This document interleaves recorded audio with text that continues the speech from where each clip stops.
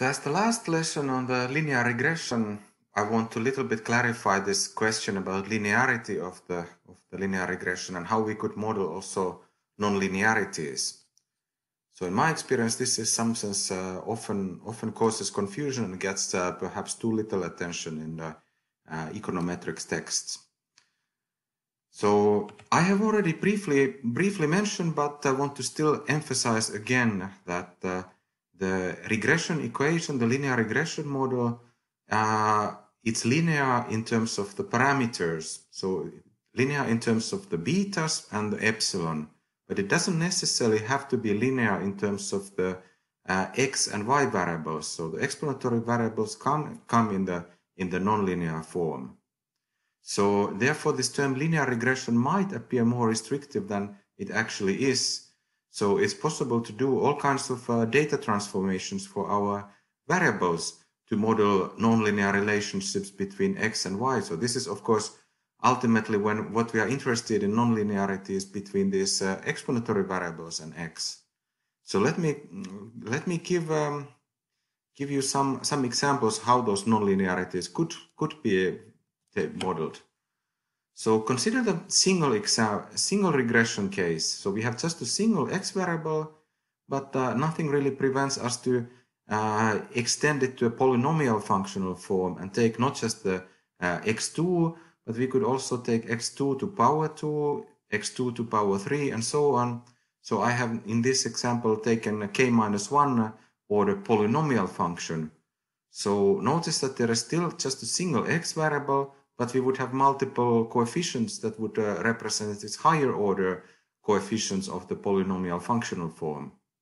And here is a diagram illustrating how the polynomial functional form might look like. So there is a horizontal axis would be x and the vertical axis would be y.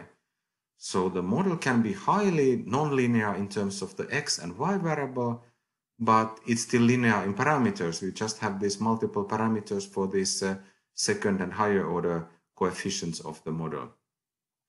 In my view, this is something like a very often neglected possibility in that people often restrict to the linear functional form, interpreting that it should be also linear in terms of the x variable, but that's not indeed the case. Another thing, another example I want to mention is this very widely used log linear functional form used in economics in many contexts. So originally, it was introduced by American economists Cobb and Douglas in late 1920s, and in many other contexts also nowadays it's used. If you think about this functional form I have on the top part, it's in original units. So if you have y equals x2 to power beta 2, x3 to multiplied by x3 to power beta 3, multiplied by other x variables, and we have finally k variables, multiplied by exponent of a constant term beta 1, and multiplied by exponential function of epsilon. Then if we take natural logarithms of both sides of the equation, so then we would have a logarithm of y as the dependent variable, and this gives a very convenient regression equation, which is actually linear in parameters. So then we would take logarithms of all variables, and notice two things. So one is that in the original equation, when we take this model, express these variables in original units rather than logarithms, then the error term epsilon enters this model in a multiplicative fashion. So in this kind of setting, then notice that this epsilon has different effect depending on how large these x variables are. So this kind of multiplicative formulation is often used, for example, when there is heteroscedasticity with respect to the size. So if the variance of the y variable increases with the size, then this kind of formulation can take into account that. So we will talk about heteroscedasticity later on during the course. Another thing I want to emphasize is this interpretation of the beta parameters. So especially the slope coefficients for this x2, x3, and so on. So now when the model is expressed in the logarithm form, so we take both logs from both sides of the equation, then these slope coefficients beta have an attractive interpretation as elasticity. So in the case of the production function, it would be output elasticity, and meaning that if this x variable increases by 1%, then y variable increases by beta percent. So beta increases kind of percentage increase in y variable as a result of 1% increase in beta. So it's proportionate increase rather than in the additive linear equation we had this kind of let's say euros per square meter, but now it is like a percentage increase corresponding to the 1% increase in x. And in many contexts, this kind of elasticity interpretation is actually very convenient. And it's this kind of elasticity interpretation applies whenever we use this kind of double log formulation where we take logs from both sides of the equation. So this is for good reasons. It's very commonly used in economics, this kind of double log formulation. But what if the true functional form is not known? Of course, even in a case of the production function, there's not really any reason why the production should follow this particular functional form. It is convenient, but is it really following the reality? So if we go beyond the linear regression, then of course there exists also so-called nonlinear regression. So if you know the true functional form that you believe that corresponds to the whatever reality you want to model, then it is possible to also estimate some nonlinear, which is nonlinear in terms of parameters beta.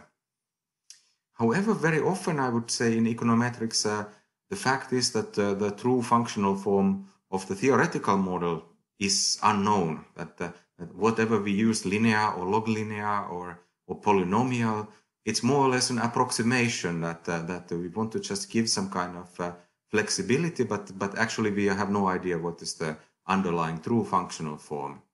So in this kind of setting, there's little benefit of modeling some kind of nonlinear functional form in terms of parameters, because we can equally well then use some approximation that is linear in parameters. But so this goes now a little bit beyond the scope of the current course, but I want to give you a little bit flavor of modern econometrics, that what can we do if we go beyond the linear regression. And in fact, we can also utilize a lot of insights from the linear regression. And this is actually something that I have done also work in my research that how to estimate the regression function when the true functional form is not known. And there is this area of non-parametric regression, which is I would say growing and becoming more and more widely used nowadays with the better data and better computational resources and better software. So we do not need to actually specify this functional form necessarily beforehand. And there are two basic approaches to dealing with this kind of estimation of an unspecified regression function. One is local averaging, another one is shape-constrained regression. And both cases actually we can also build upon the linear regression that we will study in this course. So for example, in local averaging, very common approach is to use so-called local linear regression or local linear kernel, where we in fact we in some sense we fit the linear regression, but we restrict it to certain local environment. Shape constrained regression, it's also like, for example, convex regression is an area where I have done some considerable amount of work. So there, for example, in one of my most influential works, I proved formally that the optimal solution to the convex regression estimator is actually to fit a piecewise linear functional form. And piecewise linear functional form can be freely sought from the data, so that we don't need to specify in advance how many pieces and where these vertices will be located. But even if we don't know what is the functional form, if it satisfies convexity or concavity, then it's useful to fit a piecewise linear functional form. And to little bit illustrate these non-parametric regression techniques, I took two illustrative figures from a recent paper by Yagi et al., where we fit production functions of the wood industry in Chile by both local linear kernel and SCKLS, which is called shape constraints kernel least squares, that we proposed in the paper. So the local linear regression is illustrated on the left-hand side figure. So there are two inputs, labor and capital, and then we have value added as the output. So it's a three-dimensional diagram, and as this figure illustrated, even if it is local linear, so there's a very much flexibility because it is the localized estimator.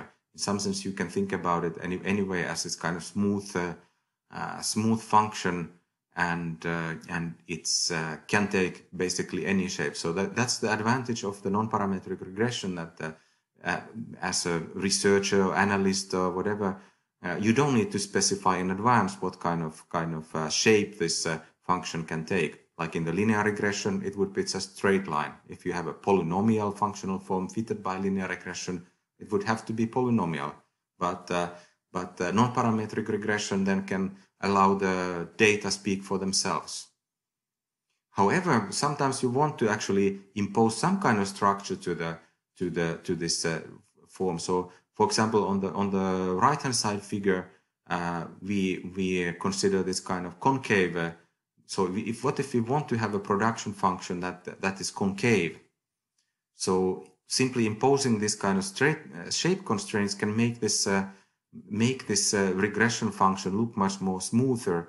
And if we, for example, look at some kind of substitution properties between capital and labor, or we look at returns to scale or elasticities of scale, it can be very useful to impose some additional structure beyond this local linear regression. So in that particular paper that I cited here, then we develop this kind of, in some sense, a compromise between shape constraint and local averaging techniques. But as I mentioned, this goes a little bit beyond the current course. I just wanted to give you a glimpse of what non-parametric regression can look like, and highlight the fact that actually we are still building quite heavily on the basis of the linear regression. So finally, I want to also then briefly discuss this issue of model specification. That when we consider later the statistical properties, for example, we always assume that the model is correctly specified. But how to think about this? How do we know that is my model correctly specified or not? And it's perhaps useful to reflect it from a perspective of famous statistician George Box, who famously noted that all models are wrong, but some models are useful. That in some sense, this statement highlights the fact that by doing some econometric modeling, we always, of course, have to simplify the reality. So all models are just models of the reality, not the reality itself. And then, of course, the question is that to what extent we need to simplify, and to what extent simplification is required or useful. And even if all models are wrong, then it doesn't mean that all models are equally wrong. That some models are useful, and then we can also claim that some models are more useful than others. And then later, when we look at these statistical properties, we want to be able to also compare different models. That, for example, we can consider how biased the model is, and some models are more biased than others. Some models are more efficient than others. And there is this philosophical principle called Occam's razor, that if we have two models that have equally good explanatory power, then we should prefer the simpler model. That in some sense we want to simplify as much as possible, but not too much. So in some sense we are always balancing on this Occam's razor. Simple enough, but not too simple. Okay, so which model is correct? It's in some sense we don't use this kind of terminology in econometrics or statistics that we cannot say that one model is correct or the other. We basically then compare their properties based on usefulness, and particularly we will look at that. Okay, what kind of assumptions we need to make in order to believe in the model? What kind of assumptions are believable? And some models require less restrictive assumptions than others. So that's all for now. I will next then move to the third theme of the course, which considers statistical properties, and after that we proceed to the statistical inferences. So as the next theme, indeed, we want to look at these performances of alternative estimators, and starting from the classic OLS estimator, introducing its properties.